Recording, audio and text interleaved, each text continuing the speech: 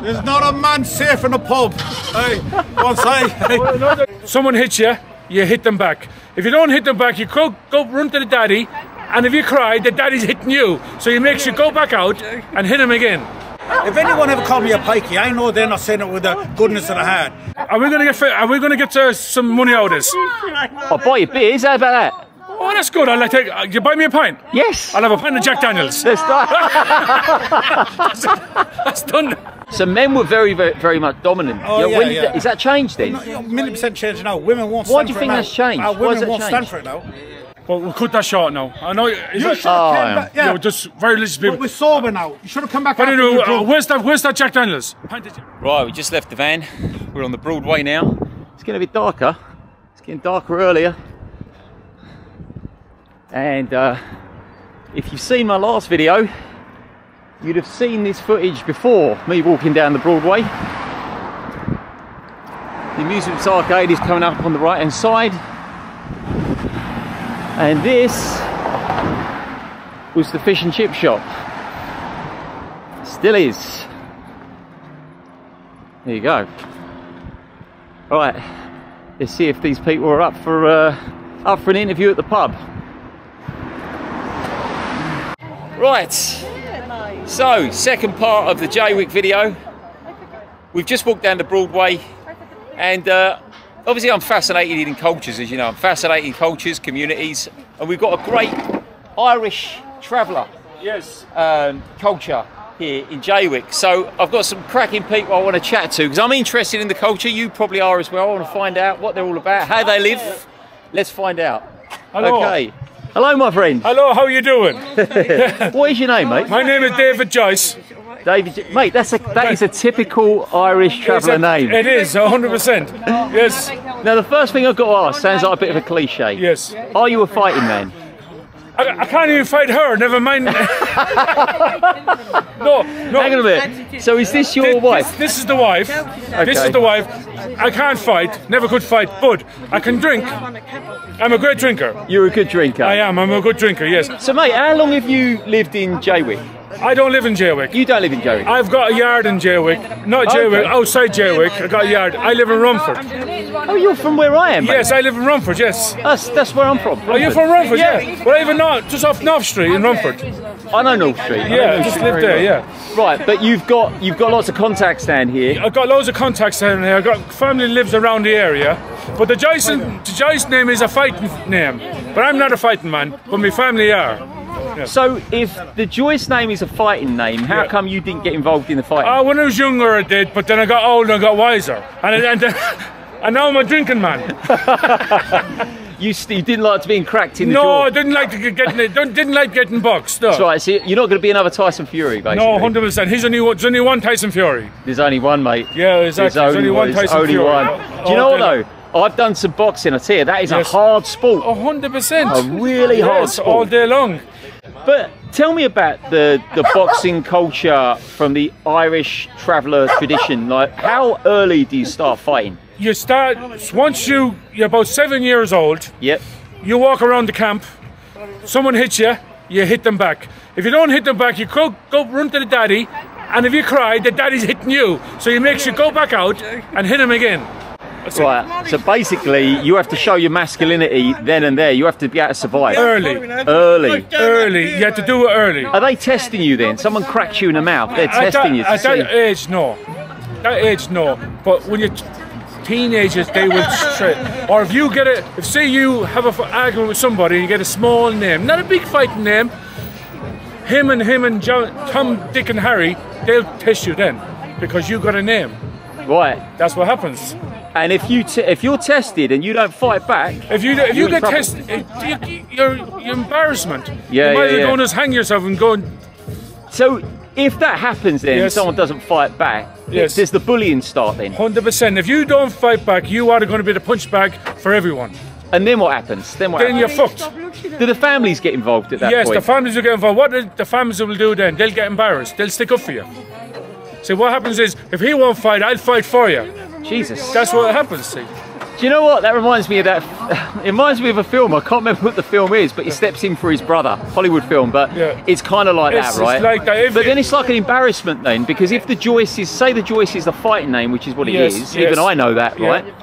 Then if you don't fight, the pressure on you. The pressure on you alone, you're better off fighting and losing than not fighting at all.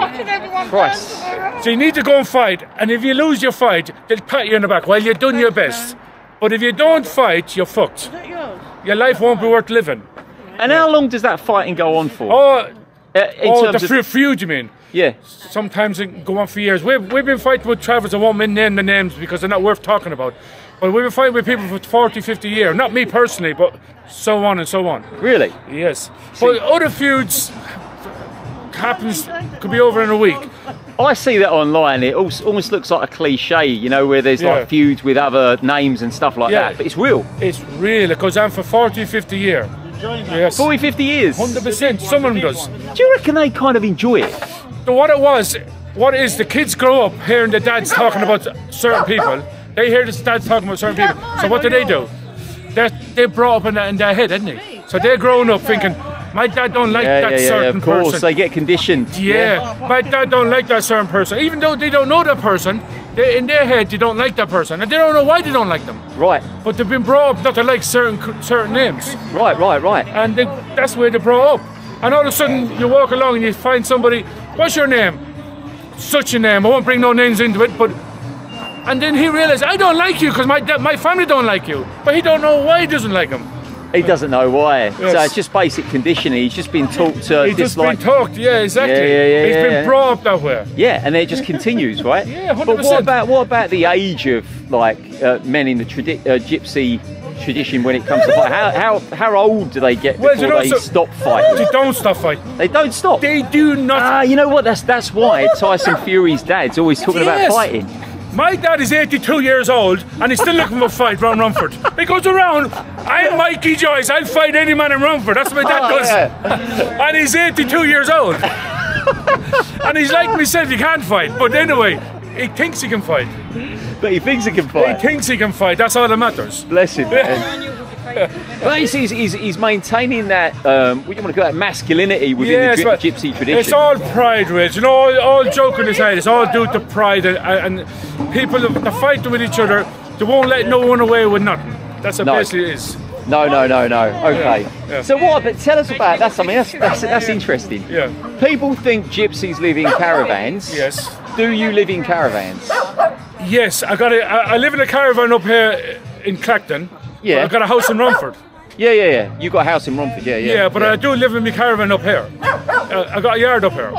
Why do gypsies live in caravans? Because we love the freedom, we love our own space. Yeah. And we're brought up that way. Mate, I've lived in my van for the past month. Yes. Right? So I'm getting a taster of the freedom of that. Yes. And I have days where it's like, you get that crazy freedom, it's almost euphoric, you can't believe you can be anywhere, but at the same time, sometimes you get that loneliness. Yeah, it's just and a weird feeling of this is a strange thing to do, but you guys are used to it, right? Well, we're used to it. It's like you get married, your wife gives you a bit of grub, yeah? But you always want your mother's food. You always love your mother's food. Same as we brought up in a trailer, caravan, yeah? Trailer, as we call it. But we go into the house, we don't like it. We want to go back to what we was brought up in a caravan, the side of the road. Right. That's what we Is there like an emotional attachment to living in a caravan? It's like, you feel you want to be on the road, even though you're going nowhere. Right. Yeah. It's say again? That's where you're from. It's where you're from. Yeah. So basically, wherever you... Yeah, because that's another thing about... Wherever you lay your hat, that's your home. You see, that's why Tyson Fury... For those who don't know who Tyson Fury is, they should know, but he's the heavyweight champion of the world, and he's a gypsy, right? But he's a Romany gypsy, yeah? No, he's an Irish. Oh, he's an Irish gypsy. Because he went to he done loads of schooling in this country. That's why he speaks English. Oh, I see. Because we didn't go much schooling, so that's why we have an Irish accent. But Tyson Fury's family, they went to schools, education. Okay. So that's how they speak English. But they are from Galway. I live in Galway. They're Galway. All their relations belong to this Galway.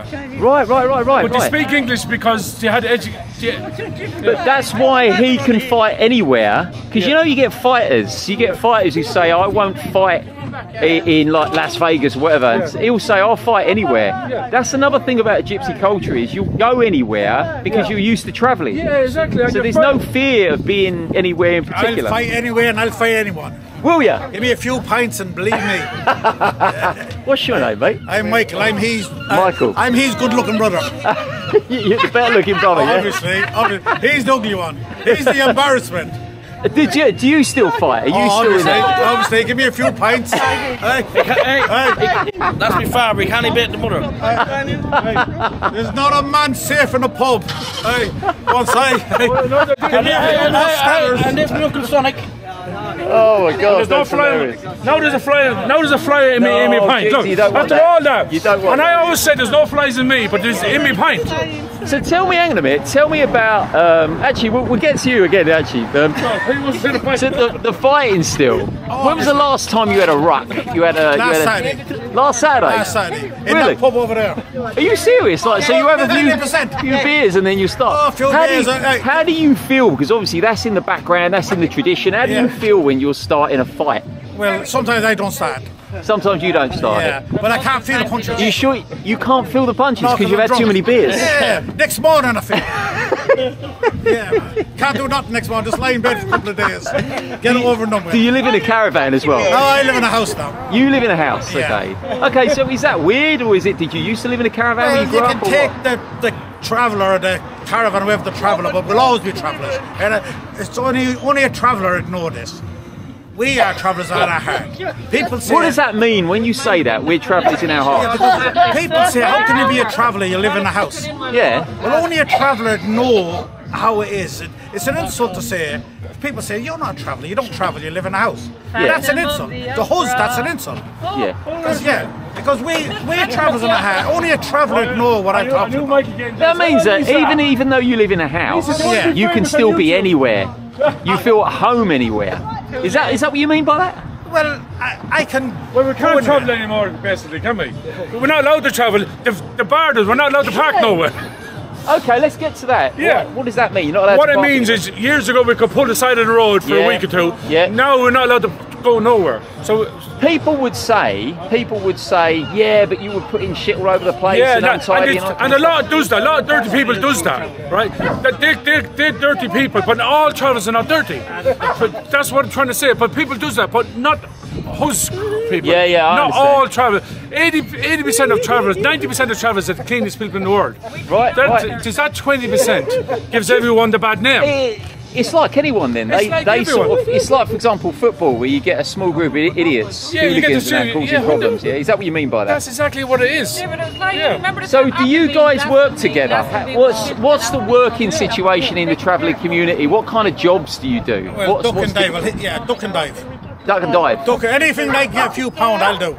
I always think you're survivors. The gypsy community is survivors. I work for the gas board. I work for the Caden Gas Board. I work for them full time. Okay, so you're working for a company. Yeah, all the time for the last 30 years. Last 30 years working for the gas. Is that typical though? It's not typical. Because I'm a traveller, people think I haven't got a proper job. But I've been working for the last 30 years doing a proper job. Okay. So people, when you go in the job, people think, what do? You're doing scrap? Or are you doing a driveway? No, I'm you know not. when they come down and they say, do you want your footing done? Yeah, all that bollocks. that's- Yeah, and I said, no. I said, have you got a gas leak? I'll fix your gas leak. That's it. I do it. But they exist. Yeah. Gypsies exist when you know, what you're talking about, the sort of cliched or... It's a cliche, yeah. They do exist. It does exist. But It's almost like a caricature it's just, no, it's like this. Let's blame the traveller. Let's blame the pikeys. That's the name I don't like. I'll just say it once. I don't like the name pikey. But anyway, that's what the people say who don't like you. If anyone ever called me a pikey, I know they're not saying it with the goodness of the heart. That's an insult. There's intent and there's malice behind If they it. call me a pikey, I know they want to revoke me or want to get the badness out of me. Yeah. So if anyone ever said to me, hey, pikey, I know for a fact. And they don't want to get bad as all you do they? Have you seen when the badness comes out of your dad? Oh, he's a bold man. Oh. It's the only pub I've got left in Clacton. So I have to behave here. And that's not a joke. So Are you serious? Honest to God. Is this, by the way, we're at the Never Say Die, as we That's said. it, yeah. We're gonna go there. Yeah, we ain't dying. We ain't going nowhere. Hey, you won't get rid of us. We're going nowhere. Hey, I'm on my last warning with the Davina, a lovely barmaid, well, a lovely landlady.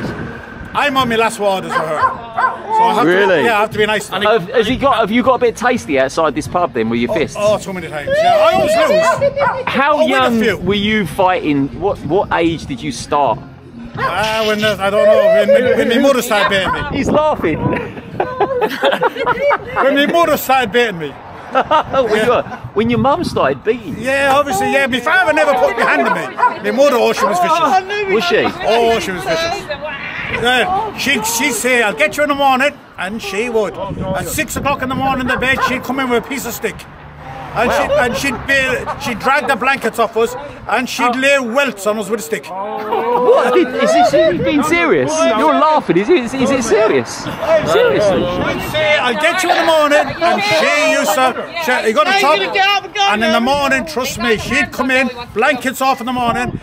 You wouldn't sleep that night, because you know she's coming in the morning with a stick. Yeah, but also, Michael, but Michael, also this, right? I'm going to, after this, also, she hit you. But she wouldn't hit us. She'd go to the side of you, you jackass. Well, she might not hit you, but she had me. He was the younger brother. You ever thought of doing stand-up comedy, you lot?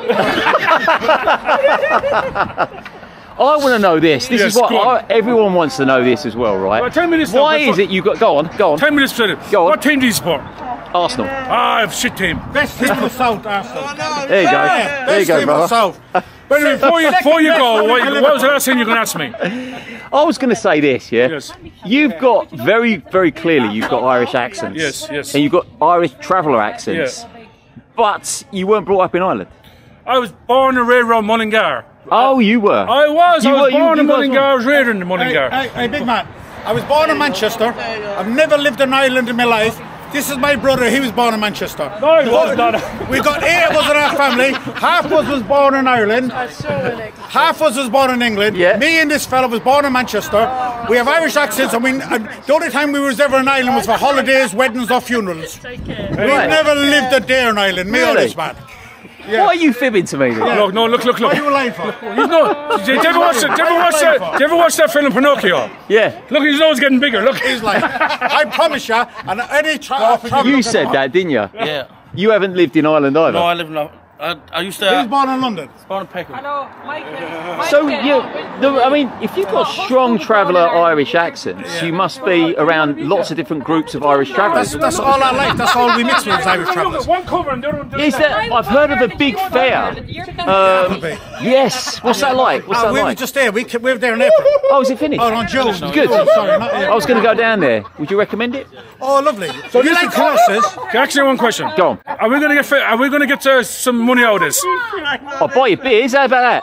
Oh, that's good. I'll take. You buy me a pint? Yes. I'll have a pint of Jack Daniels. Let's start. That's done. That's fucked me. And this is my mate. This is my mate. Gene. You've got forward the best looking man in Clacton. Gene. Gene, I don't think he wants to be on camera. He definitely doesn't. He's knowing my smiler. We know my smiler. Let's quash the image of. Tell me if this is true or not. Do you know any gypsy ladies with crystal balls? Well, I don't believe in that. It's a load of bullshit. Loads of bullshit. Well, a load of bullshit. Don't mind that fortune telling I met this woman one night. She had a pair of balls. Is that any good? She was a Thai woman. A Thai woman. So I'll take that as a At the time, he thought it was a real woman. No. I think all that crystal balls is loads of balls. That's my big personally. Travel culture. No one wants trouble in this life. Life's too short. All right. Okay. Well, hang on a minute. There's something else as well. You get married early in the traveller culture. How old were you? I was 17.